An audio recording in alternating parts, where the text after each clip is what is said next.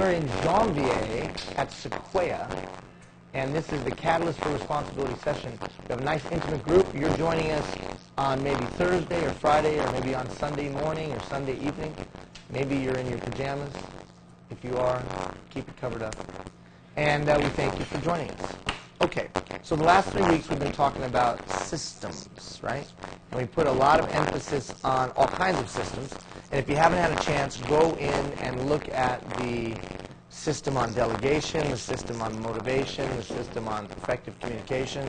There's a lot of other systems on the portal for you to take advantage of. But somebody tell me something that you took away from the last 3 weeks. Lot of information, but maybe something. Maybe around time. Maybe you did the TAM matrix exercise where you tracked your time. Something you took away from the last 3 weeks. Kind of just how time is valuable and cherish every moment you've got. Okay. When that 86,000 seconds is up, your life is passing by and you don't even know it. That's very true. Flying the fastest second. It's pretty amazing, isn't it? And especially when, I don't know if any of you had the chance, or any of you that are watching, had the chance to do that time matrix assignment. When you start tracking your time, you start realizing that there's a lot of time that isn't focused on anything. Now, that doesn't mean we have to be compulsive or obsessed with doing something every minute. But it does mean that we have to keep in the forefront of our mind what you said. Am I just wasting time? There's a difference between leisure, rest, relaxation, and just aimlessly wasting time. Wasting time worrying, wasting time contemplating the worst thing that can happen, wasting time worrying about all the things we can't control, right? I mean, we do waste a lot of time in those ways that certainly don't serve us any benefit. All right, somebody else, something that you took from the last 3 weeks.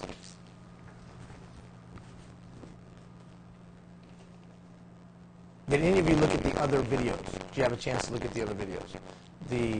If you have a chance, and remember I told you that there would be more information than you could access, or that you could take in 3 weeks. If you get a chance, look at some of those other videos, because those other videos provide other systems and other tools for you to put in your toolkit. So the bottom line is this: we know we have to have effective systems.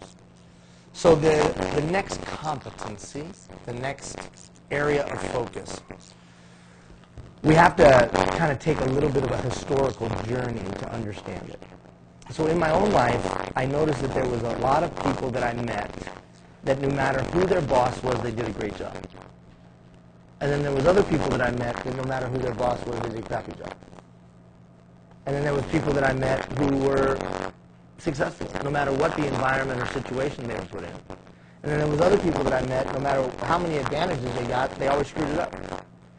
And I was trying to figure out what was it? What was the thing that they had or didn't have that helped them to be a success, or helped them that led them to not being a success? And then I started to notice that neighborhoods were the same way. There were some neighborhoods where the neighborhood was always clean, always well maintained. People took care of their houses, people took care of their places. And then there was other places that they didn't. And then I noticed that there was companies that they just had this way that they did things, and they did them really well, and they were great at it. And then there was companies that just, no matter who their leaders were, they kind of sucked. And was there some correlation between those that did and those that didn't, those that succeeded and those that failed, those that accomplished and those that never did? Was there some correlation? And I don't know if you've made the same observations, that there are sometimes there's people that just got it and don't. But I said to myself, that can't be. You can't just be either born a success, because there was also a lot of examples of people that had failed. You know, you look at Einstein, right? When Einstein was a kid, they said that he was slow. They kicked him out of school. They thought he needed remedial training. You know, you look at so many other highly successful people. Even Steve Jobs and Bill Gates and all these great icons that we know are successful. Oprah Winfrey failed how many times? Thomas Edison failed thousands of times before he came up with the light bulb. So we also know that people can turn it around. So I said to myself, what is that key ingredient? And I also looked for a historical reference point. So the key ingredient that I came up with was that they were responsible. They were responsible. They did what they were supposed to do when they were supposed to do it. Now, I don't mean that they balanced their checkbook necessarily, and I don't mean that they never got arrested. I'm not saying that. But in the thing that they wanted to do, they were responsible. They took the steps they needed to take. They executed what needed to be done. They stayed up all night long if it was necessary. They came in early. They stayed late. They did the stuff that needed to be done where others weren't willing to do that. So I said to myself, is there places I've seen this personally? And there was a lady that I met. Her name was Maria Amazola. Maria Amazola. She was a maid at the hotel that I ran. Now, this is a very big hotel. We had 300 maids. A lot of maids. She was not an English speaker natively. She was from Ecuador. She was Ecuadorian. In her home country, I did not know this, but in her home country, she had a PhD. But in the States, she was a maid. She had come there to find a better life, and she was a maid. And she was a great maid. I mean, she was like the greatest maid I've ever seen in my life. I mean, we put her in charge of our VIP high roller suites. She had to keep them clean, 3,000, 4,000 square foot suite, and she's keeping it as big as a house, and she's keeping it immaculate, right? This Maria Amazola. So I went up to her one day, and I wanted to find out why. Why are you so damn good at what you do? So through a translator, I said, Miss Amazola, congratulations, you're the employee of the month or whatever it was, employee of the quarter, and congratulate you on outstanding work. I said, why are you so good at this? Why does everybody respect you? Why does everybody admire you? And I was about 27 at the time, very young from the position that I was in. And she looked at me, and through a translator, she said, mijo, which mijo means little boy. So she was calling me little boy. So I'm the vice president, and she's calling me little boy, but, we'll look past that. So she says, little boy, what you don't understand is who I work for. And I said, I don't understand you. What do you mean, I don't understand who I work for? And she said, you don't understand who I work for. And I said, well, who do you work for? She said, well, I don't work for you. So, I'm not too happy about that. Because really, technically, I guess she didn't, but I was her boss's boss's boss. Okay, you don't work for me, all right? And she said, I don't work for Mr. Carano. That was the man that owns a lot of stuff, who I work directly for. I don't work for you, and I don't work for Mr. Carano. Now, this is through a translator. She said to me, I do my work unto God. And I thought, wow. And I said, what do you mean? She said, I'm going to do a good job no matter who supervises me. I'm going to do a good job no matter who manages me. I'm going to do a good job because I do a good job. And I thought to myself, what an amazing sense of professionalism. What an amazing sense of commitment. What an amazing sense of just who she was as a person. That no matter what the work she was doing, a PhD back home or a maid in another country, she's going to do a great job. And that's when it dawned on me, could I create an environment as a leader, or could I create an atmosphere as a leader to replicate that? Could we get that out of other people?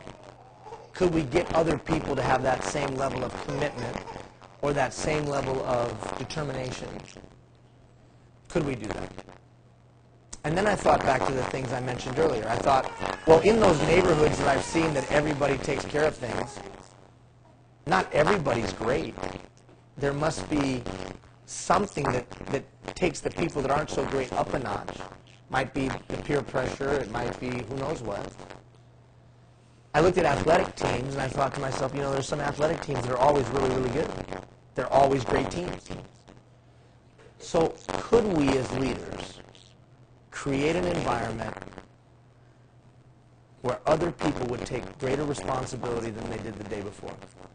Could we as leaders get kids, let's say, to do more than they did the day before? Could we get citizens and community members to do things more than they did the day before? Because if I could get 2 more, 3 more, 5 more maids to act like Maria Amazola, our company was going to be more successful. Or if I could get 3 more, 5 more, 8 more citizens to act like the citizens in Fort Chip. These ladies in Fort Chip are just kicking butt, right? They formed a parent and school council, and they've started to clean up the school, and they're going to build a playground. And I mean, they're making things happen, aren't they? Unbelievable. It is unbelievable. So you got these boot camp. And these are just very informal leaders who just have lived and worked there and just All their lives. all of a sudden said, after 3 weeks of reading all this stuff, I can't point the finger at them. I'm part of the problem. I got to do something. And they've started doing something. So I said to myself, there's got to be a way to make more Maria Amazolas who take tremendous pride in their work, pride in who they are as people, pride in the results around them, pride in what they do. How could I learn to create that in another human being? Now, I call it being a catalyst for responsibility. So a catalyst, what's a catalyst? Who remembers their science? Tim, what's a catalyst? It is something that creates change, something introduced to a system that unleashes change. Now, what's interesting about that, because that's a perfect definition, perfect explanation, there's one little addition to that, is that there are already existing ingredients. And then the catalyst causes those ingredients to do something, right? They can cause them to come together, it can cause them to break apart, but it causes it to do something. So could we as leaders be a catalyst, that ingredient necessary to make something happen? Well, the thing we want to make happen is responsibility. Like, imagine if every kid that you work with tomorrow morning was 20% more responsible than they were the day before. What would that do? It would be amazing, wouldn't it? It would be a complete transformation. They would now start doing their homework. They would start doing this. They would start doing that. They'd clean stuff up. They'd be good with their parents. You know, they'd start cleaning up the community. They wouldn't be jacking around anymore. And right? Wow. Or what if this way? I'll say it this way. What if in Canada, every man? This is a heavy statement. What if every man that's fathered a child started paying for that child, started nurturing that child, started taking care of that child? Not just paying child support, but I'm talking about being a dad to that child. What if every dad in Canada did that? Would it transform the country? Huge. Huge. Responsibility. So what was that thing? What was that ingredient I was looking for? It was responsibility. That I would take ownership, that I would say, this is mine, I'll keep it clean. This is my community, it's a reflection of me. And so I'll give what I need to give to make the community a better place. Now, what's interesting about that is if you do an exploration of history, let's take, for example, First Nations people. And let's talk about other indigenous people around the world. They understand that concept. Oh, how do you know that, Ian? Well, how do you think they survived for thousands of years? For thousands of years, they had to take care of each other, and they had to take care of their community. So they knew what responsibility looked like. Now, what's funny is, not funny, ha-ha, but ironic, is when you go to many First Nations communities today, responsibility is absent. It's absent. And I'm not saying that to offend anybody, but I've said that before. I said that at Six Nations of the Grand River. They asked me to come there and talk about suicide. They had an extreme suicide rate, extreme dropout rate. That's what they said. And Ian, will you come and help? Will you give us some insight? And you know what my insight was? For thousands of years, you've known how to raise your kids. For thousands of kids, you've instilled them with the qualities they needed to be successful citizens within your community. For thousands of years. Just do that. Just teach responsibility.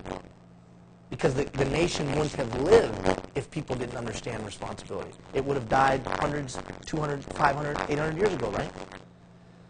Responsibility. So can you get the people around you to be more responsible than they were the day before? Can you make sure that the citizens are more responsible in Fort McMurray? Can you make sure the kids are more responsible? Can I make sure that the citizens of a nation are more responsible? We can try. It's not worth. Exactly. It's not worth not giving it a shot, right? That's right. So we've already seen that in the case, we'll use this again, the case of Fort Chip. 3 ladies took responsibility. The water in the bathroom was no longer running. I don't know, do I tell you guys the story the other day? Okay, so the water at the Fort Chip school in the boys' bathroom hasn't run. It's not running. And you know how long it has not been running? All year. There's been no water in the boys' bathroom all year. There's no stalls. So if I am a little boy, grade 3, and I want to go and sit on the toilet, every other kid's going to watch me sit on the toilet. Now, what 3rd grade boy, grade 3 boy is going to sit on the toilet while all of his friends watch? Nobody. And kicker, here's the kicker, no door to the bathroom. No water to wash your hands, no walls to sit and go to the bathroom in private, and no door on the bathroom itself. Raise your hand if you think that's unacceptable. First of all, it's a public health issue. And then if a kid does need to go to the bathroom, what are they going to do? They're going to go home. You know that. They're going to go home. And what happens as soon as that kid in Fort Chip goes home? He ain't coming back. He ain't coming back. So 3 moms, Connie, led by Connie and Tanya, Led by Tanya and Connie. Okay, wow, great ladies. Oh, great ladies. Yeah. And so they rose up and they were like, enough. We're getting this handled. Today, water. Today, the foyer of the school has been painted. Hasn't been painted in how many ever years. Today, now this is only in 3 weeks. Today, they've got the walls being put in. They got the doors being put up. the doors, they're figuring out, but they're working. They're working on it because they don't have doors. They can't find the doors anymore, so they got to order new doors. Took the doors off because for Who some knows reason why. they put themselves. And now they can't find it. They got a new playground on the go in 3 weeks, right? Why? Because 3 ladies took responsibility for their community. So that's what we're talking about. Now, I got to take this one step further because I got to give you a historical example. So there was a city way long time ago called Athens. Now there is an Athens today, but the Athens of today is just a relic of what the Athens was thousands of years ago. Little guy's going to bed. So this Athens, how many ever years ago, most historians say was probably the greatest city of all time.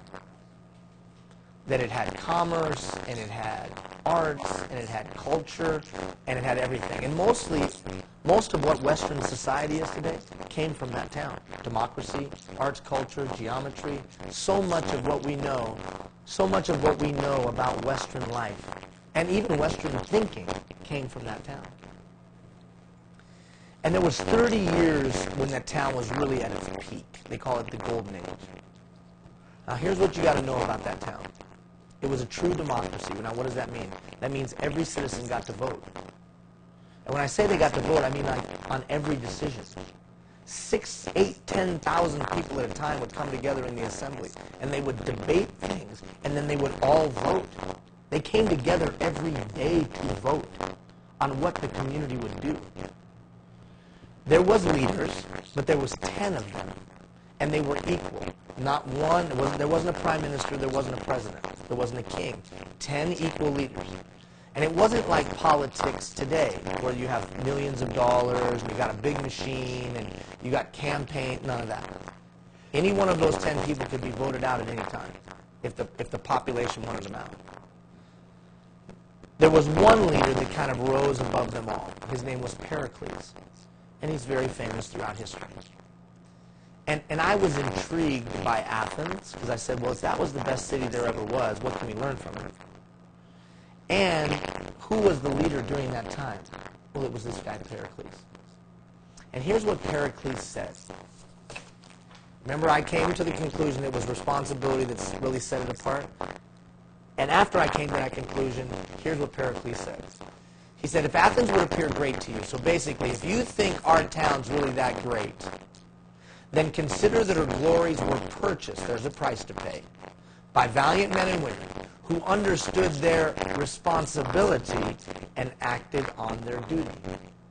So he basically said, if you really consider that we're one of the greatest cities there's ever been, the only reason we were great is because all of our citizens acted on their responsibility.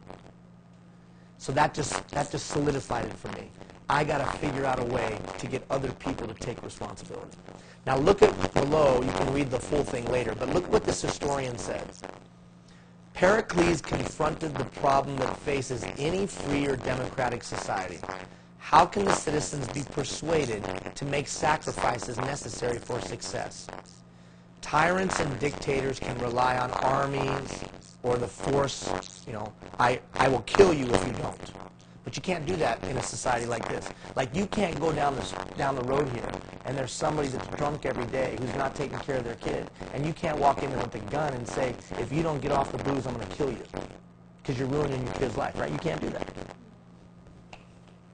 And neither could Pericles. No, but when you are that way, you feel that way. You do feel it, right? You feel that way. Yeah. You want to put the gun on yourself, though. So, but look at this. Democracies cannot use such devices. Instead, democratic leadership involves a freer kind of public education. Pericles sought to teach the Athenians that their own interests were in alignment with those of the community, and that they could not be successful without the community being successful. Okay, now take that and set that over here for just a second. What have we already decided in the last few weeks? We've decided that leadership isn't the same as it used to be. We've decided that people don't find titles to be impressive anymore. They're not impressed with authority. Fact is, they reject authority today. So I'm not saying it's in Pericles' time. I am saying that attitudes today take a freer kind of leadership. You're not going to be able to demand that a citizen gets in line. You're not going to be able to demand that a kid gets in line. You're not going to be able to demand that an employee gets in line. You're going to have to educate that kid, that citizen, that employee to show them how their interests are in alignment with the interests that you're doing. And once they see that, once they gain that alignment, then they're more willing to give their all. It's just like when you guys work with kids.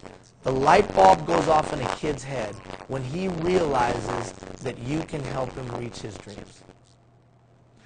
And sometimes, as you just said, sometimes you've got to help him realize or her realize that they're worth enough to have a dream because they've been beaten down by life so much. So sometimes the first step is just getting the kid to realize they're worth having a dream. Well, I'm a piece of crap. I'm not worth having a dream. That's what they say to themselves mentally, maybe not out loud. So then you grow them to a place where they believe, well, you know what, I can have a dream. And then you help to show them that their dream can come true if they're responsible, hardworking, and the like. You're teaching responsibility. Well, the same, I think, is true in a town. Well, where's the historical precedence for that? Athens, the greatest city-state in the history of mankind, because the leader of it said it was because people took their responsibility. So if we want to get the drugs out of Fort McMurray, then we've got to start teaching civic responsibility. Because the citizens will run the drugs out of town. The community will run the drugs out of the neighborhood. You say, well, that can't be. Really?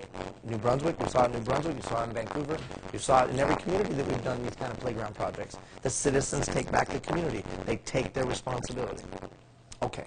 So what we're going to teach over the next 3 weeks is, how do I get a person to take greater responsibility than they did the day before? How do I get a citizen to want to take greater ownership than they did the day before? How do I create Maria Amazolas? How do I become the Pericles in my little corner of the world? And whether that's a youth worker, whether that's within RMWB, whether that's just being a citizen, how do I get people around me to take greater responsibility? Now, we're going to focus on 3 areas. We're going to focus on 3 areas. The focus is going to be on you and your code of conduct. How do you operate your life? How do you get buy-in? And building pride. Those are the 3 things we're going to talk about over the next 3 weeks. Today we're going to talk about a code of conduct, and we're going to talk a little bit about pride and building pride. But before we do that, we always take a little survey. So go, and we're going to take a little survey. If you are this, then you're 10. If you're not this, then you're 1. If you're somewhere in between, circle. I'll read them randomly. You guys that are watching on the video, you do the same. I'll read them randomly, and then we'll get through them really quickly. I believe I have a responsibility to my family, my employees, and my organization and community. Now, what's funny about that is we might think that that's kind of trite, but stop and think about it. Do you really believe that? Or are there some things that you know could be fixed, but you're ignoring? Because let's be honest, those ladies, the principal of the school at Fort Chip, I'm sure he's a nice man, but the principal at the school in Fort Chip, for how many ever months, either he just felt like there was nothing he could do, or he was talking to his higher ups and nothing happened, but how many would agree with me? Unacceptable. Well, yeah. I mean, come on, man. You're in charge. You're the leader, dude. Yeah. Get it fixed. Yeah. Okay, so, but there is a place, I can understand, I can be empathetic to this. There comes a point in time where you just say, I've tried everything I can do. So you can't just walk by this. Do you really believe you're responsible? Because responsibility, the first step in responsibility is, I have the ability to respond. As opposed to, well, that's not my job, or I can't fix that. All right, I'll just keep reading. I believe that others are capable and have a right to make a decision that affect their situation. I believe that each person has knowledge, experience, and skills. What does that have to do with responsibility? See, when I discount someone's talent, I discount that they can be responsible.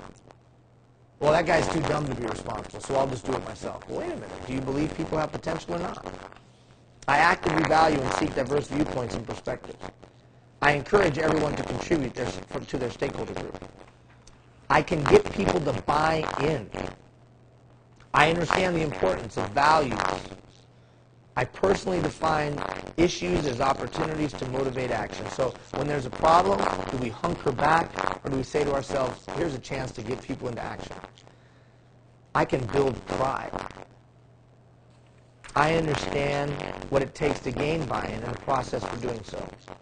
I can mobilize other people.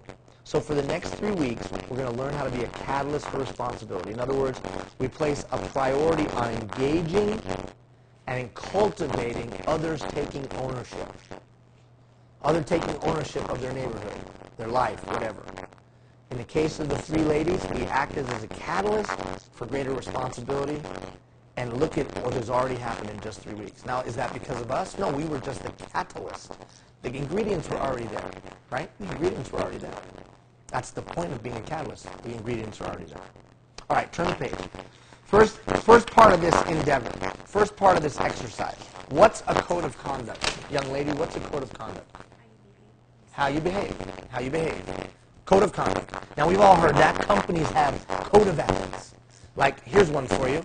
If any of you have been watching the news, it's interesting that our Senate has an unusual code of conduct. Right? We have certain senators that think you can turn in receipts and get money for things you didn't do, to the tune of almost $100,000. Capital loan was $348,600. $300,000. Now, the thing that drives me crazy, and I feel actually sad for this guy. I feel sad for Duffy. Because here's a guy that was a journalist, right? And everybody loved him in Canada. He was a good guy. And he was on TV every day. And he gets appointed to senator. And, well, you kind of look at that and go, well, that's kind of weird. But, okay, we'll go with it. And then the next thing you know, he just starts doing stuff that's crazy.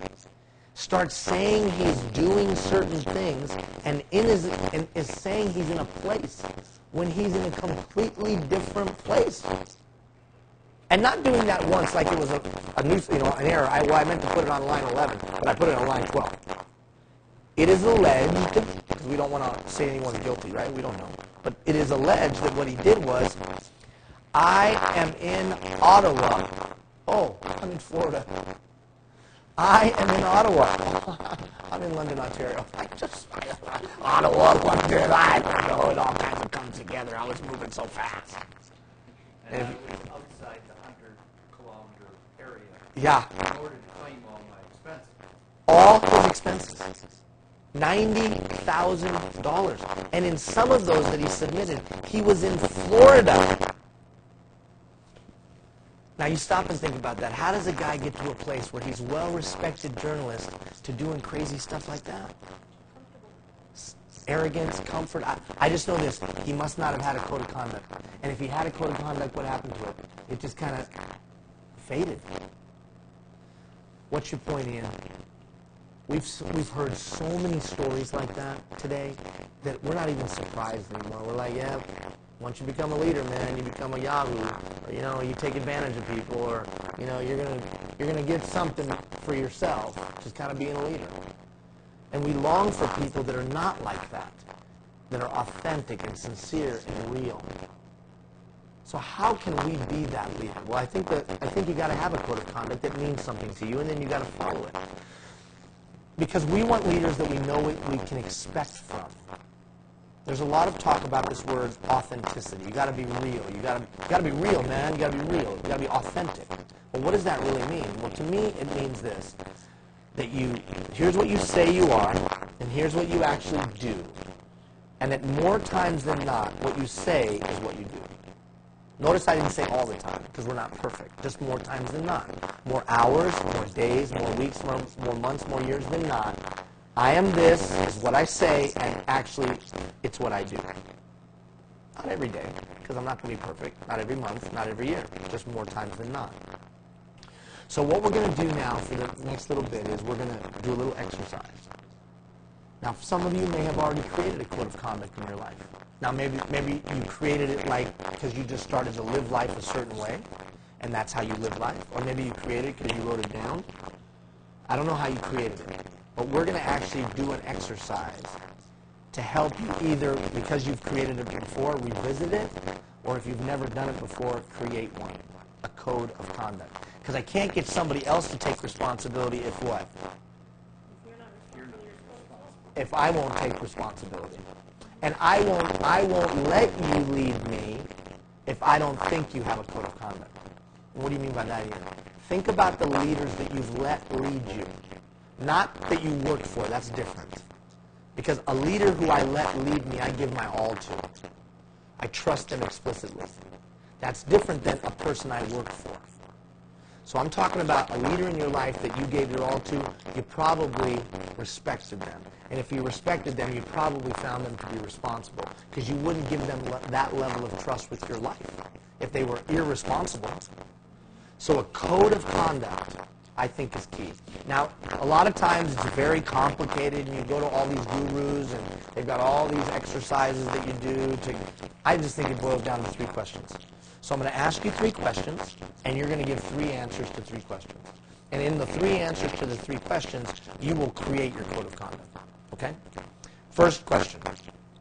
What are 3 values you hold dear, and how would I see that? So what are 3 things? So write them down. 3 values that you hold dear. And if you're watching right now, the archive, 3 values you hold dear.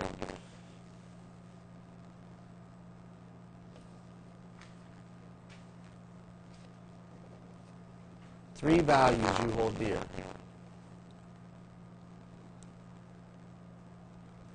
Three values you hold dear. Okay, 3 values. All right, who's brave enough to share one? 3 values you hold dear. Okay, so for you, honesty is very, very, very important, right? Okay, now, can I pick on you a little bit? Because look at the second half of that question. Because it's not enough to say, this is my value. How would I see that? Okay, so that's a very practical. I do not spread rumors. Now, if somebody came to you and I was like, hey man, did you hear about Ross? How would you respond to that? I have had that happen, and I Yeah. asked them to not do that. I just won't. I'll say right up front, I don't engage in gossiping. I'm uncomfortable by it. That's awesome. So if you didn't hear what she said, I just look at them and say, I don't engage in gossip. I had someone say to me one time that this is what they do when they have that happen. They say, are you about to talk about so-and-so? And they're like, yeah, I got to tell you about it. And then they'll look at it and go, well, let's go get so-and-so and let's talk about it all together. That kind of shuts the gossip down real quick, right? Okay, so for her, gossip, honesty. No honesty and no gossip, right? Okay? Somebody else. A value that you hold dear. Something that's important to you. Ross? Other than honesty. If I say I'm going to do something, I'll do it. Okay, so his thing is, my word is my bond. I will do that if I've told you that I'm going to do it. Okay? How would we see that in your day? Well, I was here a long time ago when I first came here. We had a meeting downstairs with Dolores and the lady from Ottawa, and I think Candace Black. Sherry. And I got invited, and she asked me to do something, and, first of all, I didn't know I was invited. I didn't even know this place existed, let alone what they were doing. So, hey, I'm into community economic development and community development, so I came, and she asked me to do something, and I did it. And I wrote her an email, and I CC'd Shirley on it, and they said, thanks, And I saw them, I don't know, a couple of weeks later, they were doing something else, and I said, you asked me to do something, and I did it. And she goes, well, we figured you would, we knew you would, but it was a bit of a test. But, we heard that you would get things done. And we like people in the municipality who do that, because we don't have a good track record with the other ones. Very good. Now let me ask you a question. Do you have to have good time management skills to get things done? Well, yes or no? Yes. Okay. And do you have to be focused on the task at hand to get things done? Yes, again. So here's my point. He's got a value that sounds very noble. I believe that my word is my bond. But to be able to deliver on that value, there's certain skills that have to back it up. Your situation. I believe in honesty. Now, I'm assuming you mean you believe in honesty in your time, you believe in honesty in your work, you believe in honesty in all that you do. Well, wouldn't you agree there's certain skills that are necessary to be able to deliver that? So that's why the and the words after that first are so important. And here's how you can see that in my life. Because if you can't translate the value into daily activity, then there's a big gap between what you say and what you do. And people will find you to be inauthentic. So even though it seems like a very simple exercise, well, what do you mean? What do I stand for? What do I value? Well, not what do you stand for, what do you value, just like in some conceptual way. But how do you back that up every day? So we got to be really careful what we say, what we value. Because I got to talk to the people that work with you to find out what you really value. Right? Because they'll see it in play. All right? Let's do the next one. What are 3 things coworkers, friends, family, whatever, can absolutely expect from you? What can they absolutely expect from you?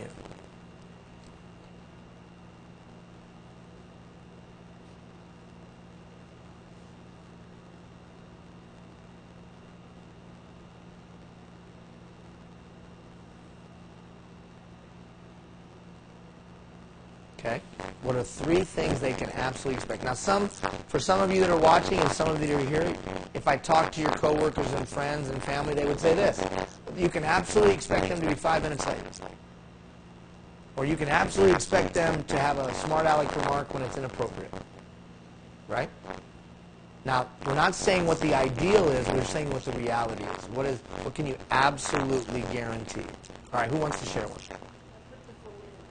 Devoted. Okay, so you're loyal. I put and be devoted, meaning like being, when I say I'm going to be here, I expect myself to be here, and they should be able to expect me to be here.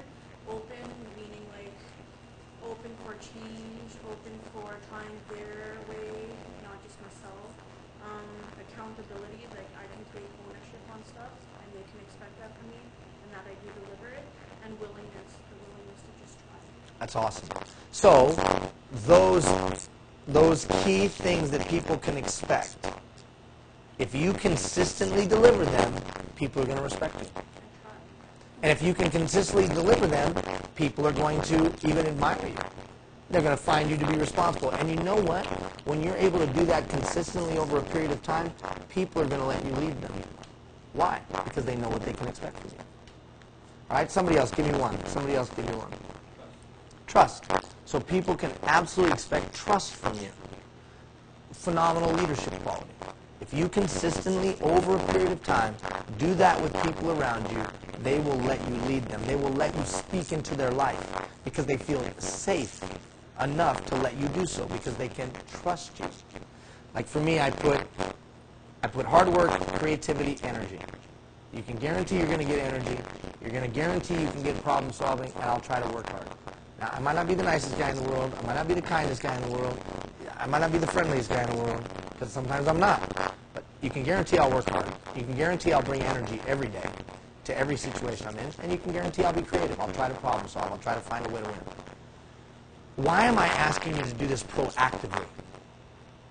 Why am I asking you to identify the things that people can guarantee from you before you begin? So you can learn to expect what they're expecting. Okay. Or like a ripple effect. Okay. Why else? That's a good point.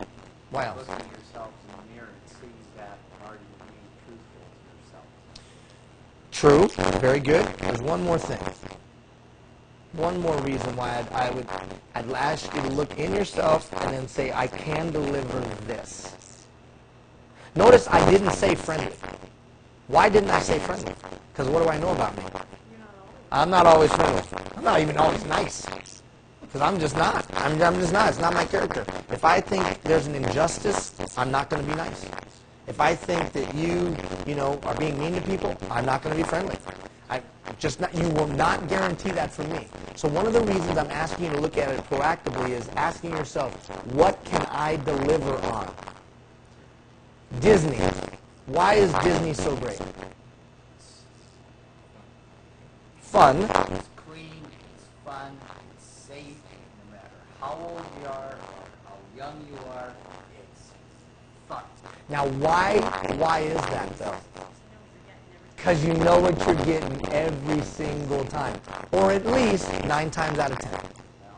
So they have a code of conduct as an organization. And they have said, hey, customers, here's what you can expect, the Magic Wonderland. And you go there and you go, wow, this is Magic Wonderland. This is pretty cool.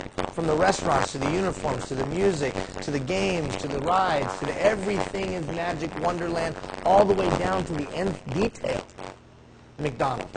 Now, I'm not saying I'm a big McDonald's fan, but you know what? You go anywhere in North America and order a Big Mac, even though it's not very big anymore. If you order a Big Mac, what do you get? You know what you're going to get, and it's pretty damn consistent. Like this, Timmy Hortons.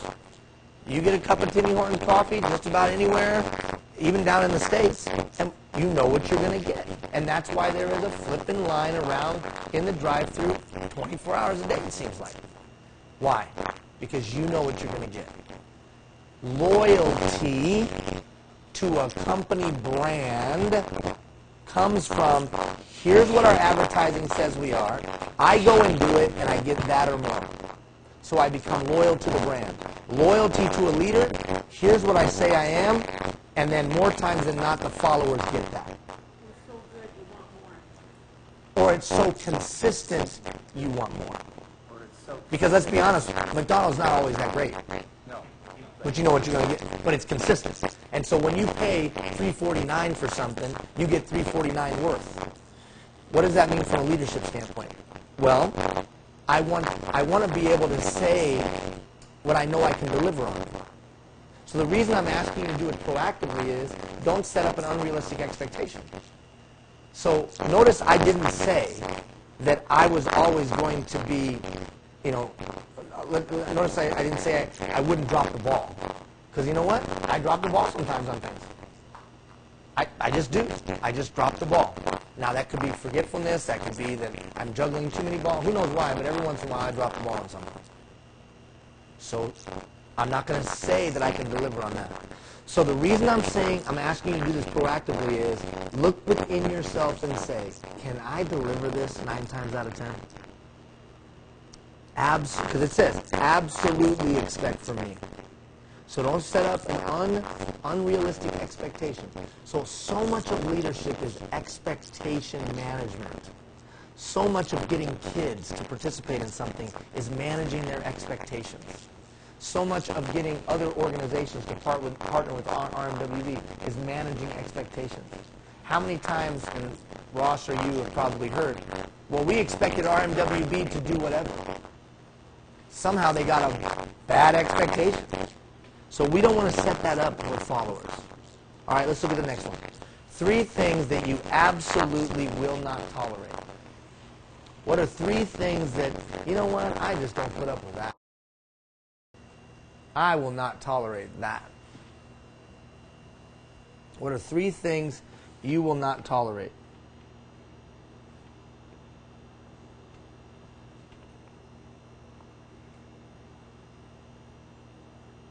As a worker or... Whatever. Just 3 things you will not tolerate. Because this code of conduct isn't just for work, right? It's life. Yeah, it's life. Obviously, allegedly, let me say that. I want to say obviously. Allegedly, Senator had some different codes of conduct in different situations. He had situational conduct codes, right, Tim? Tim is a leadership guru. He would tell you that situational conduct code, probably not always the best. Okay, somebody, share one with me. What's that? Okay, give us one of your 4. I'll give, as like a husband and wife thing, I will not tolerate cheating. Okay. Stands for it. Right. And as a worker, I don't like the non-involvement. Like, Not being involved. If someone won't involve you. or involve themselves. Okay. They're trying to do it as a team, and if they don't want to involve themselves, like, what are you here for? That's good. And what did you say? Not getting it. So you don't tolerate people that are not getting it done. That's awesome. Do you have one? Yeah, negativity. Negativity. You won't tolerate that. Did you have one? Okay. Yeah. And here's one for me: injustice. I just don't tolerate that. I have very, very little tolerance for injustice. When I know that people are knowingly, when I'm aware that people are knowingly treating other people wrong, I don't have a lot of time for that. That's why I said what I said about the principle of courtship. Come on now.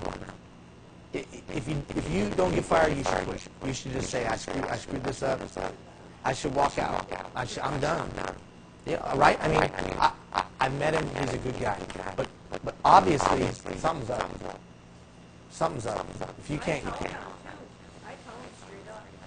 I've done it, and I still do it. It's because it's the kids that are, you know, and it's sad. It's not only sad.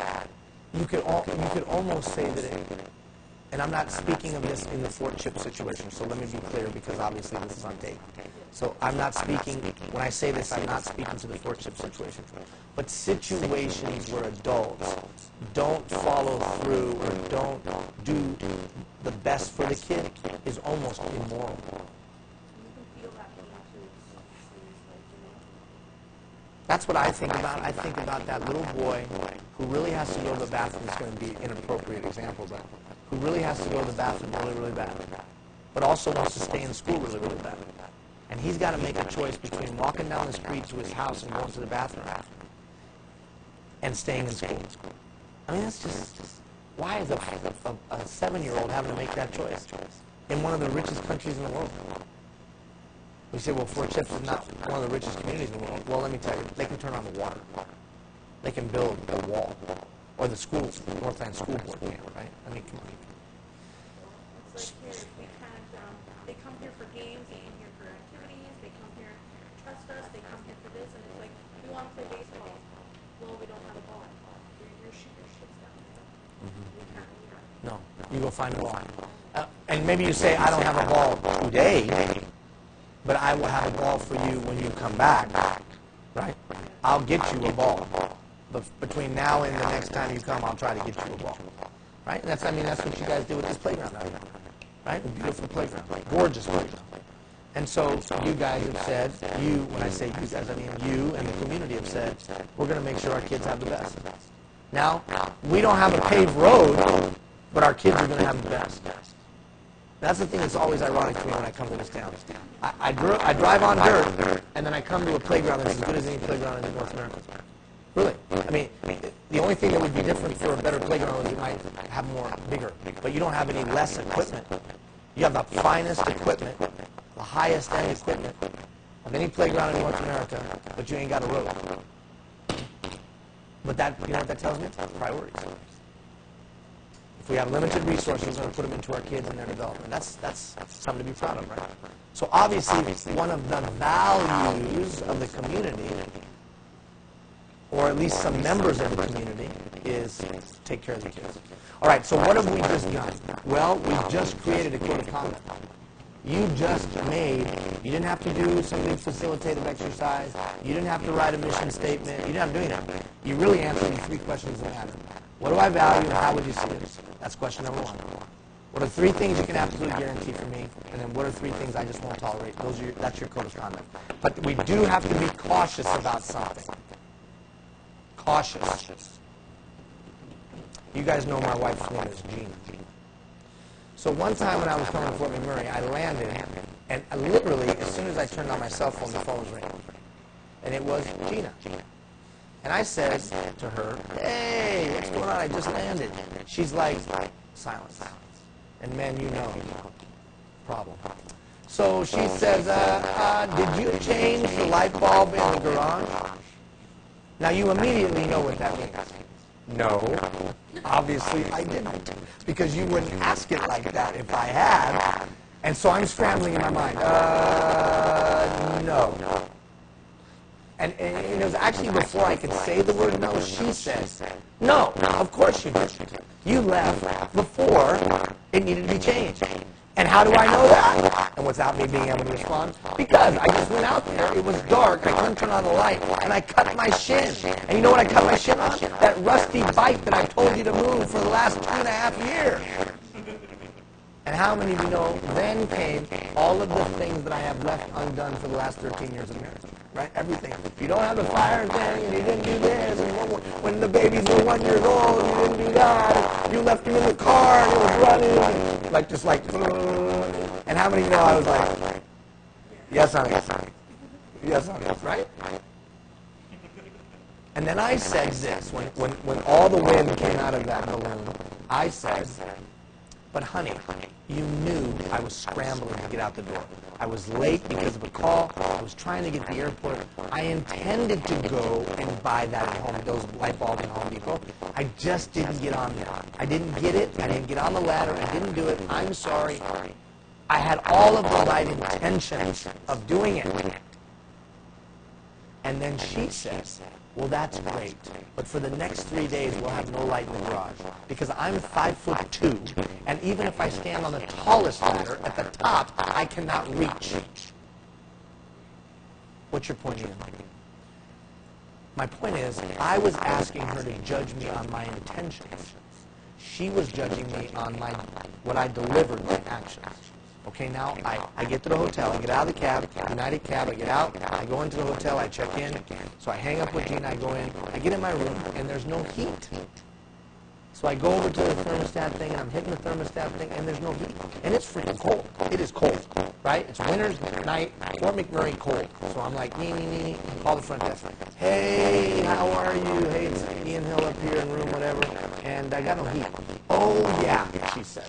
We are having some problems with some of the units, seems to be electrical, da-da-da-da-da-da-da. We are working on it. Okay, cool, we're working on it. I'll just keep my jacket on, freezing, turn on the TV, here we go. So literally an hour and a half later, still no engineering, just cold. Call.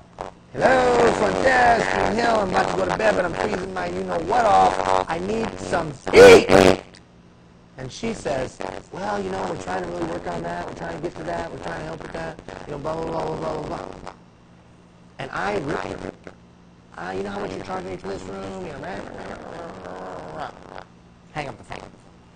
And I took a step back, and I was like, wow. Here I was, literally an hour and a half earlier, begging my wife to cut me some slack and judge me on my intentions. And I'm ripping this girl at the front desk a new one, judging her on her actions. So one of the challenges with this code of conduct is, for it to be the real deal, you can't judge yourself on your intentions. And that's really a big step in leadership. Like Tim and I and Ross were just at lunch, and there was a thing that happened, right? Tim, right? There was a thing that happened. Doesn't really matter what the thing that happened was. But a thing happened. And I gave my 2 cents. But ultimately, the person responsible, the person who is in charge, the person who has to accept ownership of the failure of that thing is me. It's not the people who did the thing. Well, certainly they have to accept some responsibility, but ultimately I'm responsible because I didn't create the conditions. I didn't clarify the system. Remember we talked about before. Ultimately, leaders are responsible for the poor performance of followers, right? So ultimately, I was responsible for that. Now the tough part is when you start judging yourself exclusively on your actions, it's a high bar, man. It's not easy. Now I didn't say beat myself up based on my actions. I didn't say let that little voice in my head dominate. You're a piece of junk. Look, you always screw things up. I didn't say that. I said step up and say what I said to Tim. What did I say in the truck, Tim? You said, you know what? It's my fault. At the end of the day, it's my fault. That is exactly what I said. It's my fault. I'm the leader. I should have done this, this, and this. It would have corrected the issue. There was a void of leadership, so people just acted. They didn't really, they just said, well, no one else is doing it. Let's do it. And how can you blame them for that? That's good initiative. My fault as the leader, period. So the tough part about a code of conduct is 1, the creation, 2, the living, and 3, the judging. So are you saying we should be our biggest critics? Notice, I'm not saying beat yourself up. I'm not saying attack yourself. I'm not saying demean yourself. I'm not saying any of those things. I'm just saying your evaluation matrix should be based exclusively on action, not intention. Because, why is that? Good. Why else? What are your followers judging you on? Not your intentions. They're judging you on your performance. So then we might as well judge ourselves that way. We might as well. Now, is that a high bar? It is a high bar. And will we always do it? No, we will not. But I would rather shoot for the stars and hit the moon. Right? I'd rather set the high bar, strive for it, than set the low bar and consistently hit it. Okay, code of conduct. Now, if you're watching via video or if you're sitting here, I really would encourage you to go back and think about this one. What do I stand for as a leader? What do I value? What can people guarantee for me? What will I not tolerate? And then the most important question of that is how do people see that? And what you're going to find is many of the skills that we've talked about are what allow you to be able to deliver that thing consistently. Time management, delegation, motivation, all of those things, implementing change, all of the things that we've talked about will allow you to be consistent as a leader. All right, flip the page. Okay, to be a catalyst for responsibility, we've got to be able to get buy-in. How do we get buy-in from people? So tell me, can you toss me a bottle of water, Tim? Somebody tell me, how do you get somebody to buy in now? What do you do now to get somebody to buy in? Thank you very much. What do you do? Like you got a new thing you want to try. You got a new policy. You got a new game that you want to play with the kids, or you got a new program you want to do. How right now do you take me through the steps you use to get somebody to buy into something?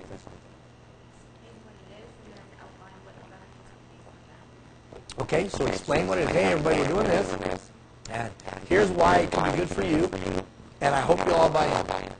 Okay, it's good. Anybody else? Anything to add to that? Is there anything you do that you would add to that? What's that? Okay, so 1, explain. 2, give the benefit, and then role model. Right? Perfect. You explain it, but then you go do it. Okay, anybody, anything to add to those 3 things? What's that? Encourage them. So as they're trying it, you're hey, you can do it. Come on now, just hang in there. Don't quit. You can make it. I know it's hard at the beginning, but go for it. Okay, so let's look. Probably a pretty good sequence. Explain what it is, then explain why it's valuable to them, demonstrate it, or role model it, do it yourself, and then encourage them as they do it. Pretty good. So I wanted to figure out, kind of like you guys, man, why don't people just buy into whatever I'm selling? Why is it always a freaking struggle, man? Why? What's that? You got to promote it, yeah. But I always ask myself, why is it that people go like this? Right? Why don't they go like this? Yeah! Whatever you want to do, let's do it. Yay! Why is it always like pulling teeth to get people to do things? Buy-in. So I came across the writings of a guy named Dr. Ludwig. And Dr. Ludwig was out of the University of Texas down in the States. And he had done all this exploration, all this study on what were the key ingredients to getting community members. He was working on community members. How do you get people in a neighborhood to buy into the new thing that the town is doing, or buy into the thing the neighborhood is doing, or buy in? How do you do that? And he came down to 3 ingredients. He boiled it down to 3 key ingredients. Now, from now on, whenever you do something new, whenever you try something out of the ordinary, whenever you want to implement a new policy or get a new group involved, or you want to do something new with the kids, I want you to ask yourself 3 questions, because they were the 3 questions he said needed to be asked before you start anything, or you want to get people to buy in. The first question he said you had to ask was, is it relevant? Is the thing that you want to do relevant to that group, and how would you explain it? Kind of like what you said. I would explain it.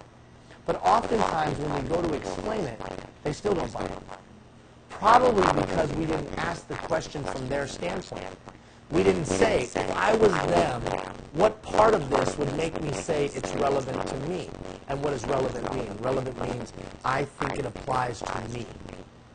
So oftentimes we have something that's good for another group or another person, but they don't see that it is because we haven't explained it from their point of view, from their perspective. They think, oh, it's just going to be more work for us. Or, oh, it's just going to be harder for us. Oh, you just want to do this because you want to control me. That's my daughter, my little 10-year-old. You are not allowed to get your ears pierced. Why? Everyone else has ears pierced. You're not allowed to do it. She says, why is that? Because you can't clean your room. You don't take care of your stuff. Well, that's pretty mean, Dad. No, I know you won't keep your ears clean. I know you won't twist those little new things. I just know you. You're not ready for that. And so if I get your ear pierced, your ear is going to be this big in a month because it's going to be infected. So guess what we did? We got her ear pierced. And how long did it take before her ear was this big? About 3 weeks. Seriously, her ear was like this big. And so badly I wanted to pop that. It's so gross. My wife's like, get away from her ear. Typical guy, right? What did I know? I knew that she wasn't ready. And I hadn't explained my decision from her perspective. But trust me, as soon as that thing started to blow up, as soon as it started to get infected, she understood the relevance of my comment. So when you go to implement a new thing, say, how will we explain the relevance to that stakeholder group? In a language, in a style, in an approach that they will understand. Second, impact. I've got to be able to demonstrate the impact to them. Now, if you remember when we talked about communication, we said that there was 4 communication styles. Does anybody remember them? What were the 4 communication styles? Remember there was fact-based. What was the other one? Emotion-based. Value-based. Starts with a B. Belief-based. Very good. So when I go to explain impact, I have to explain it in each one of those methods. So we got to get rid of drugs in the community. And everybody's like, okay, why does that matter to me? I don't do drugs. And nobody in my neighborhood does drugs. It's all those people over there who do drugs. So what do I care about drugs? Well, the fact is that it costs all of us an extra $1 million a year. Oh, wait a minute. Oh, hold on now. It costs me $1 million? I don't even live over there. Well, it cost you some of that $1 million. The fact-based communicator is going to pay attention. Impact. Well, see all those people doing drugs over there? Yeah, but that's not me. And that's not my family or my neighborhood. Yeah, but it's ruining their lives. It's destroying them. Look, here's a picture of what they look like after they've been on crystal meth for a year. Oh, emotion, right? Oh, well, that's wrong. That's no good. Or how about this? See those people over there that are doing drugs? It's ruining their lives. Oh, that doesn't affect me. I'm not even, I'm over here. We're on the good side of town. Everything's fine. Yeah, but don't you value people's life? Isn't life important to you? And doesn't it sadden you that people's lives are being destroyed? Oh yeah, my values say I'd never want that. So, to get that person who doesn't even live in the bad neighborhood to buy in, I better be willing to communicate it in various ways. Because if all I do is show the picture of what a person looks like when they look like a shrunk apple, the fact-based communicator looks like that, and he looks at him and goes, ah, tough luck for them. Until I start talking to him about the cost of that. Then the fact-based communicator is like, okay, hold on. That cost me how much? Or if I just give the numbers to the emotion-based communicator, what are they going to say? Well, those numbers don't mean anything. So one of the reasons that we don't get buy-in is because we only communicate in one way, the impact. Have you ever seen a commercial where you see, have you seen that commercial with the animals?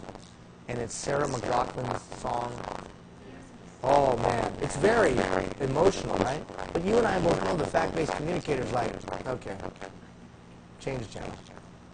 Whereas emotional-based communicators like me were like, oh, get the credit card. Let's make a donation right now. Right? And then, of course, my wife, who's a fact-based communicator, is like, use your own credit card. Gina Hill, the Minister of Finance. Anyways, so that's one of the reasons why we don't effectively communicate impact is because we forget of the different communication styles. And then finally, quality. Now, this is a funny thing. When we go to implement something, well, let me say it another way. Have you ever been involved in an organization that tries to implement things, and then they implement it, but they never stick with it? So they implement it, and then a year later you're like, whatever happened to that thing that everybody was all fired up about? Or a community initiative. We're going to be a green community, woo, green, or whatever. We're going to do it. It's going to be great. Signs, posters, big kickoff, news conference. Yeah, woo! A year and a half later, hey, whatever happened to that green community thing? Right? And then citizens go like this. Okay, here we go. The next thing. Like I know for a fact within RMWB, guarantee you a year and a half ago, everybody was like, okay, yeah, great, leadership boot camp, here we go. Glenn obviously went, Glenn's the head of RMWB. Glenn obviously went to some conference and met somebody, here we go. Because he's bringing them to town, right? Am I right, Tim? Everybody was like, what is this leadership boot camp thing? Because it's going to be just like the other 7 things that have come along and never finish, and they never do, and okay, great. So we as leaders have to recognize that followers won't buy in because they've been burned before. Followers won't buy in because they've been disappointed before.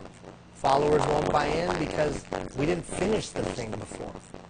So what they really want to say to you is this. Look, I want the place to be better too. But we do all these gyrations and we go through all these new programs and nothing ever comes out of it. So why do you want me to buy into this thing? So what I mean by quality is this. Before we roll out the new thing, we got to say, have our past things been of quality? Because nobody will buy into something that's not of quality.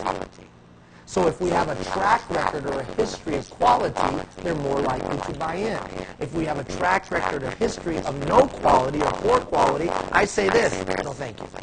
Even if I say it attitudinally, which will look something like this, which means no thank you. Okay, so what do I do? What do you think you do if that's the case? How do I handle it? Do I just give up and say, well, you know what, we've been crappy before, so no one's going to buy in? What do you think you do? Try and look at stuff that have worked in the past and build up those spaces. Which is a good idea, except what do people always remember? The negative. Right. So, here's what I would, although that's a good idea, but human nature is always going to remember all the bad things you did, right? So, here's what I would suggest you do. The first thing you do is stand up and say what everybody's already thinking. I know all of you are probably saying, this leadership boot camp thing is like all the other 7 leadership things that have come down the road. And I can understand why you would say that. Well, automatically the followers go like this. What? Did they just admit what all of us were thinking? Okay, let me pay attention here, because this is different. And then you say all of the things that you are doing differently to make sure that mistake doesn't happen again. So, 2 things you do. 1, you openly admit what everybody's already thinking. And then 2, you tell them what you are doing differently to make sure that problem doesn't happen again. What does that force you to do? What are you forced to do? To be responsible. What else does it force you to do, young lady? Think now. I've had to identify why things didn't work in the past, and I've had to come up with a plan to overcome those. And then I've got to then go explain that to the stakeholders I want to do it with. What does that set you up for? Yeah. It probably gives you a greater likelihood of better implementation. And as I get better and better at implementing new things, are the followers more likely to buy in as I implement new things? Yes or no? Yes. So it self-perpetuates. So when do I ask myself these questions? I ask myself these questions before I ever begin. So it would end up being all the time if I'm always, right, moving things forward. So and why am I asking before I begin? Gosh, how are we going to explain to them how it's relevant to them from their perspective? Gosh, how are we going to be able to explain to the 4 kind of communicators the impact that they will have through the communication style that they would better most understand? And wow, have we been of poor quality in the past, and how are we going to overcome that? Or at least explain to them we're going to overcome that. What would that force out of me? Or what would be the positive benefit of asking those 3 questions every time I implement?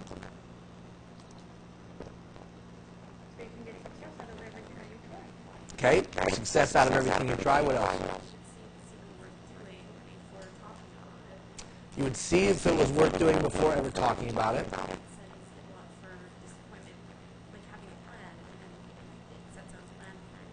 So it forces you to have a plan, which makes you more likely to get buy-in from people in the future and so on and so forth, right? So at the end of the day, if you really want to get buy-in, it's not about slick Facebook pages, it's not about slick websites, it's not about any of those things. It's about just asking 3 simple questions and then making sure that with those 3 simple questions you follow through. Hi guys, how are you? You can come in, you can walk around, you can do whatever. You can be on camera too if you'd like. No, you'll wait. So not on this Monday, but I think the following Monday, I'm going to set that video that will come out on the Monday.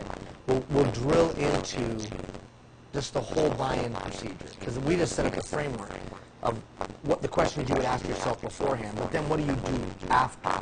So okay, and I ask those questions, but now what do I go do? And we'll walk you through some steps of what you go do and how you go do it. How do you deliver the message? How do you listen to the message? How do you listen to the response to the message? How do you overcome those barriers? What do you do as I now go try to implement the plan that was forced out of asking myself those 3 questions? Okay? All right, turn the page. Okay, a few more minutes. A few more minutes. And for those of you that are watching the archive, a few more minutes. You can watch hockey in a minute. Watch the playoff game in a second. All right.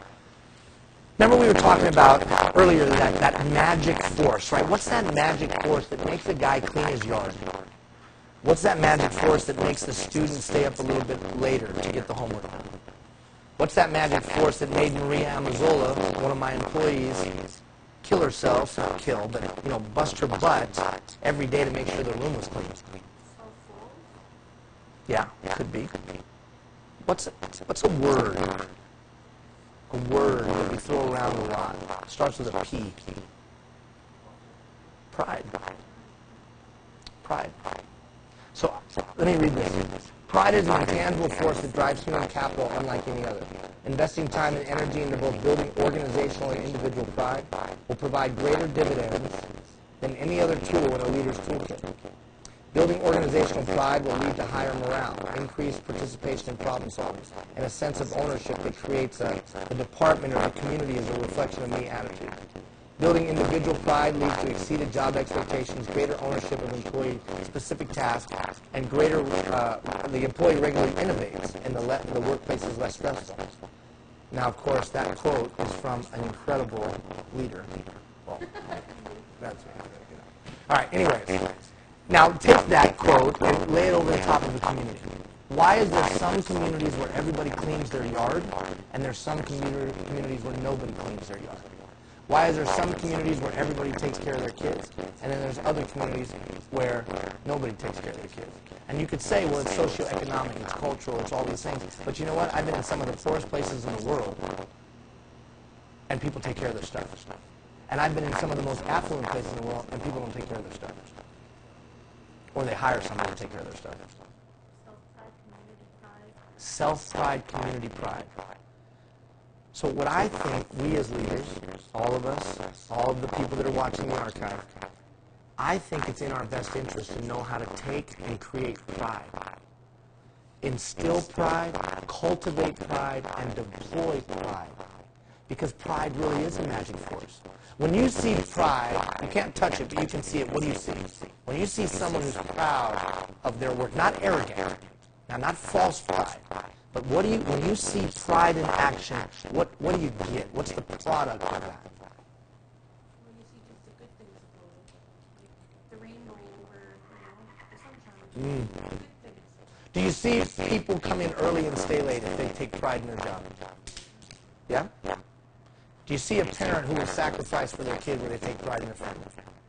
Do you see citizens who come out and clean up the trash and wherever if they take pride in their community? So see, we spend a lot of time working on a whole bunch of stuff when if we worked on building pride, all that other stuff would take care of itself.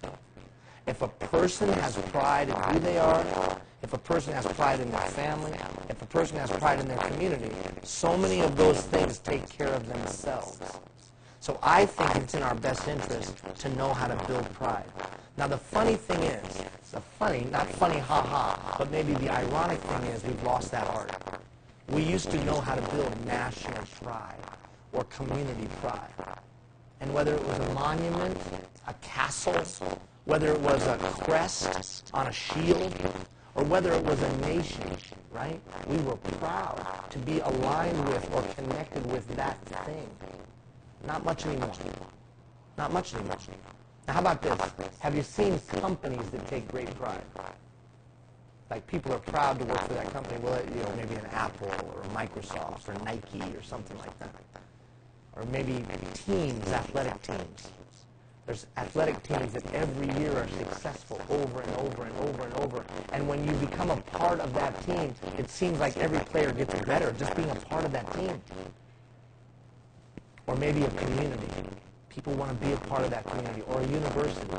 McMaster's, Queens, whatever. They have a reputation of being great. And so when you go there, you just get better. So could we as community leaders create that sense in a community? I think you can. I think there are some skills that can be utilized. And what is the result?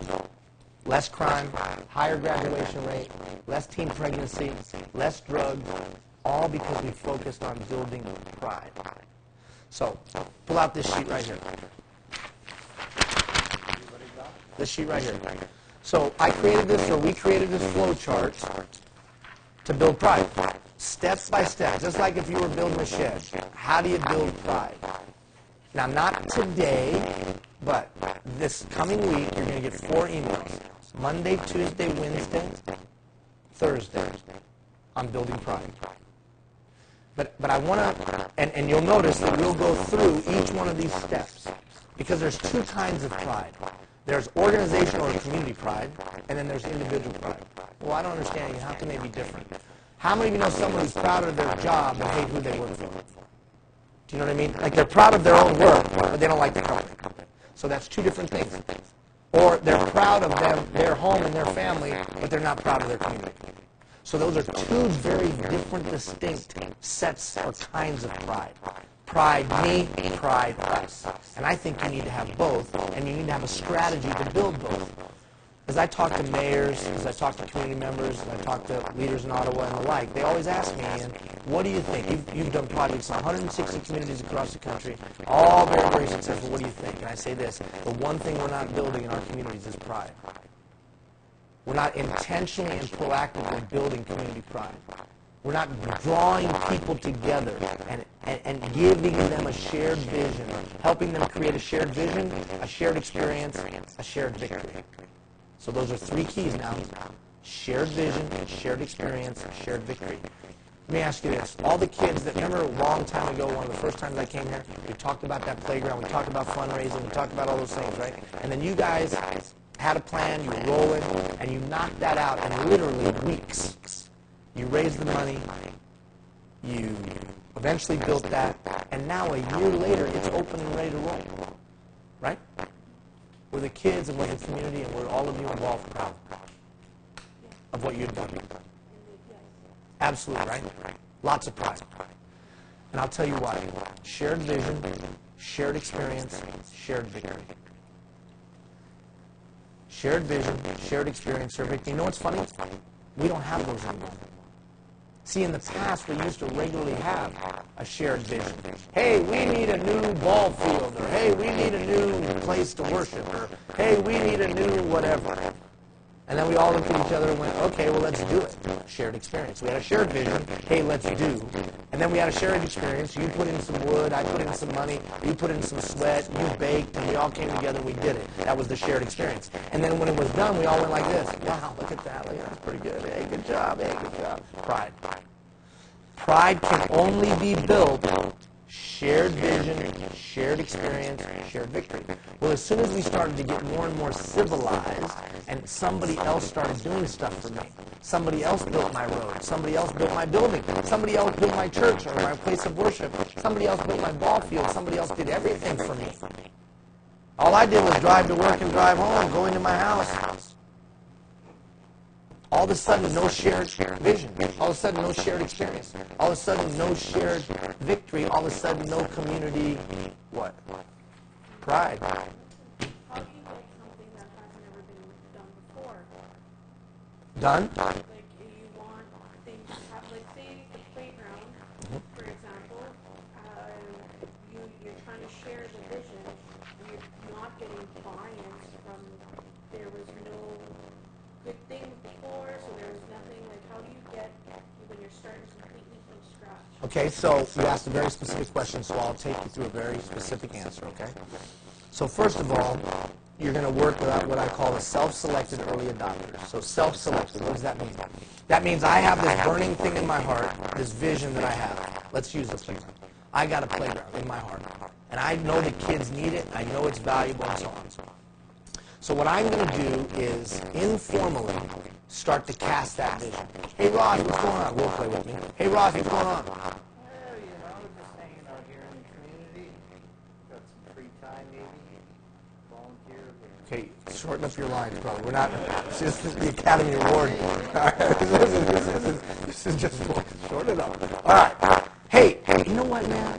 I was up in Fort McMurray the other day. They got a brand new playground up there, and I was down in Edmonton 2 weeks ago. They got a brand new playground there. And you know what? Our kids have pride. And I just know that our kids deserve the best, too. I think we should have a playground. Now, he's either going to lean forward, and say, yeah, you know what? I think they do. Or he's going to do this. Or he's going to do this. Did you watch the hockey game last night? What does it tell me about him? Not in. So then I go to her and I say, hey, I was in Fort McMurray the other day and I was in Edmonton. Our kids deserve the best and I think we should build a playground. And she looks at me and she says, be very positive. That's a great idea. I just got a self-selected early adopter. So what I'm going to do is informally go through town and I'm going to cast my little vision. And I'm going to make a mental note of all the people that gave me positive body language or that were open to what I had to say. I got my little mental list. Then I'm going to make a list, as we've talked about before, of the people of influence. Now, you asked me a very specific question, so I'm giving you very specific steps. I'm going to make my list of the people of influence in town. The business owner, the spiritual leader, the elected official, or just the mom with the loudest mouth, right? The people of influence. And I'm going to go to them, if I can, if I have access to them, and I'm going to cast my little vision to them and see how they respond. So now I've talked to John Q. Public to see how they feel about it, and I've talked to the people of influence, see how they feel about it. And I have a list of the people that had a positive reaction. Next thing I'm going to do is go learn everything I possibly can about that thing. I'm going to get on the internet. I'm going to take 20 minutes a day. I'm going to learn everything I can about that thing. How do you do that thing? Where have they done that thing? What are the roadblocks to doing that thing? What are the ups? What are the downs? What are the ins? What are the outs? And I'm going to take out of that list some people that I trust and know. And I'm going to invite them to my house. And I'm going to say, remember that thing, maybe it's the three of us, remember that thing I told you about a couple weeks ago where it was really on my heart to build this playground? And you're going to be like, oh yeah, okay, what? Well, I've been doing some research. I've been doing some looking, and I've been doing some finding, and I've been doing some education, and I actually think we can pull it off. And then you're going to explain why you think that. And remember the 4 styles of communication. I'm going to have some facts. I'm going to have a little bit of emotion in it. I'm going to have some belief and have some values. And I'm going to communicate it to the 4 people that I trust. And then I'm just going to see how they react. 2 of the 4 are going to go like this. That is the dumbest thing I've ever heard. It'll never happen. And 2 of the 4 are going to say, I'm in. And that's who you start with. Does that make sense? Now, once I start with it, I don't go and tell the whole town. I don't go invite everybody. I don't ask everybody to show up to the meeting. I don't do that. And notice I didn't go for the mayor or the spiritual leader. I just go for people who understood it. Self-selected early adopters. That's who I'm going for. I'm not worrying about anybody else. Okay, now I got to build the next. You asked me a very specific question. You're going to regret this. Okay, because it's going to be a little long-winded. So now I got to build the next concentric circle. So what does that mean? So I got my little core group of 3 or 4, whatever it is. But notice, I got 3 or 4 people who get it. They understand it. I didn't have to convince them. I had one conversation, and then I showed them some facts and some examples, and they were in. We're in. Okay? You get it. We're a little core group. Now what are we going to do? Now the 4 core of us are going to have that same conversation again. Well, why would we do it again?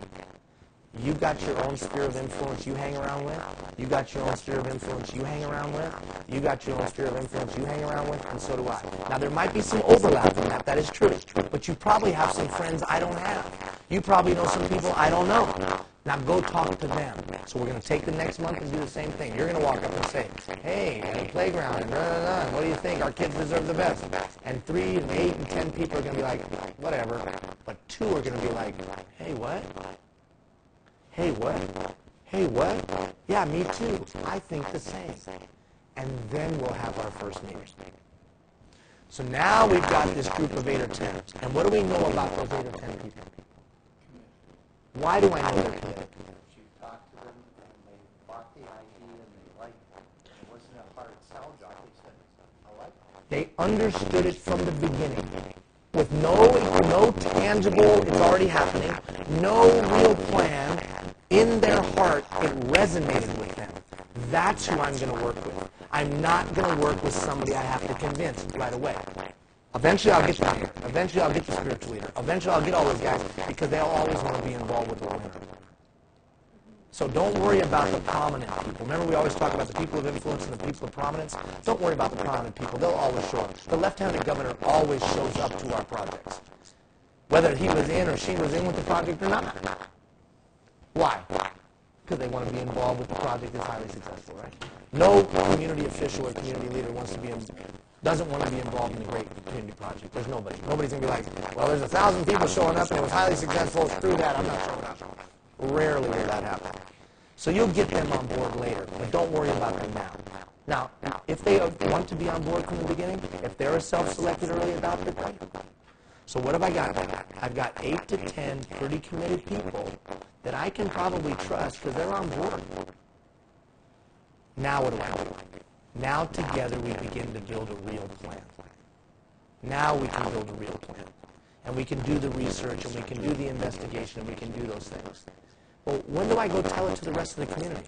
Not till I have a real plan. Not till I have some insight and some wisdom and some investigation and some research that I've done.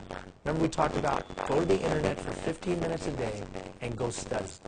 Google it for 15 minutes a day and learn everything you possibly can. And then when you see a community that's done it well, call them. Don't just read about them, call them. Hey, hi, I'm out here in Janvier. Where? Oh, don't worry about it. It's in Alberta. Just help me out here.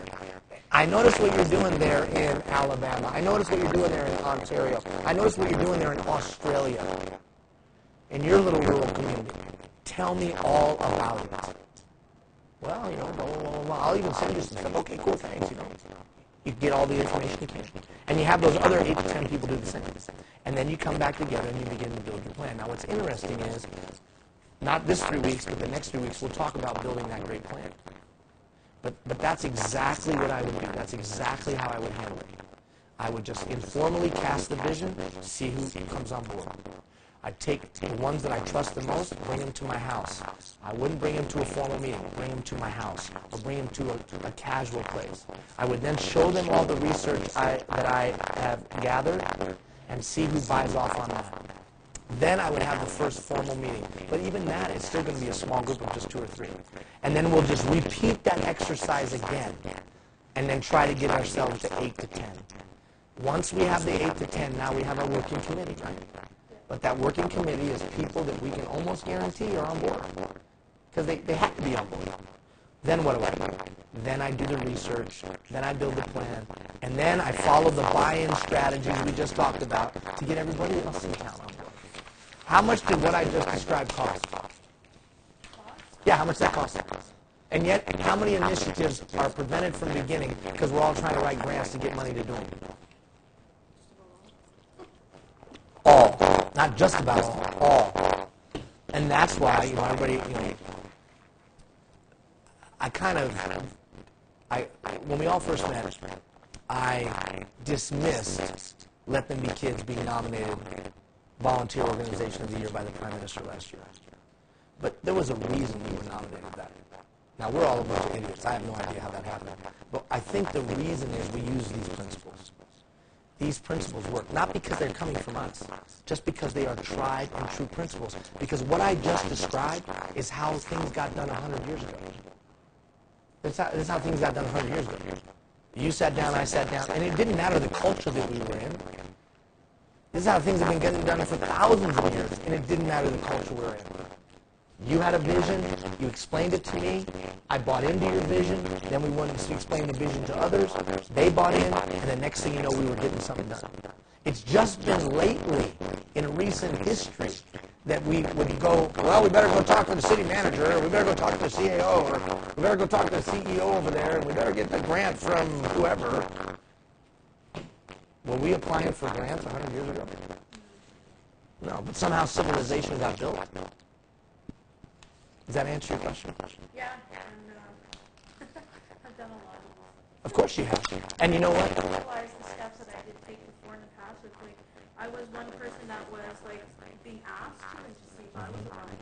And now I am helping with something that never happened before. I'm not the person that created the idea, but I'm helping. And why are you helping? Why did you buy in? Because it's for the kids, and because I see the light at the tunnel. You bought in based on a value that you hold dear, right? And there's probably others involved that bought in because of some facts and some, right? So this stuff isn't brain surgery, and I don't think you have to be a phenomenal leader. Oh, he's such a great, or she's such a great leader. No, it's a basic formula that anybody can deploy. There's 3 moms in Fort Chip. Absolutely. But you know what? There's 5 moms that I met in Leduc. There's 3 ladies that I met in St. Albans, Newfoundland, who did one of our projects. They've never done anything ever. They were just fed up that their kids didn't have a playground. They raised $109,000 in 90 days. Got 400 citizens to turn out. What? And they just followed this simple formula. Because everybody's got the shared value, the same idea of what they want, who's going to step forward and do it. And sometimes it does take, sometimes initiatives are what I would call charismatically driven at first. You do need that one or two. And that's why I said go find that one or two. You know, I just need other people to get involved. We'll proactively go do it. Go talk to somebody, go talk to somebody, go talk to somebody, and see who responds. But we're afraid that someone's going to go, well, let's watch Hockey Night in Canada. Who cares? Don't be offended by that. Don't be dissuaded by that. Just know, and I'm going to say this, going to sound bizarre. Most people aren't crazy. What do you mean? Follow now. Listen, this is really important. Most people aren't crazy, which means most people won't give their time, talent, and treasure to something that hasn't been done before. So only a few people are crazy enough to do that. So do you have to go find those crazy people? Yeah, you do. You have to go find those crazy people. And the way do you find it? You just talk to some people, and then you figure out who's crazy, and those are the people that show up to this first meeting. And I mean crazy in the most loving way. They have the ability to see what hasn't been. So you, somewhere in you, through your parents, through life experience, who knows how, but you have in you can believe in something, that hasn't been. Most people can't do that. Right? Most people can't do that. Final thought on this. Don't worry about who's in the room. In other words, we always get concerned, well, so-and-so didn't show up. So-and-so's not here. So-and-so, like all the guys from CP Services. We got like 15 guys from CP Services going through today's program. But they can't be here because of work and this and that. So I could be like, oh man, out of the 22 people, we got like 4 people. This is horrible. But you know what? We now had it, because we have fewer people, we had a chance to really talk about something very tangible to you. So don't worry about who's not in the room. Small groups of people, properly motivated, focused on a common goal, not caring who gets the credit, always change the world. It's never large groups of people who only care about themselves, who are focused on their own best interest. They never change the world. So you're always going to start with a small group. Okay? All right, we've gone a little long. So know this, you're going to get 4 emails on pride. And over the next 3 weeks, we're going to talk about being a catalyst for responsibility. Okay, thanks a lot, everybody.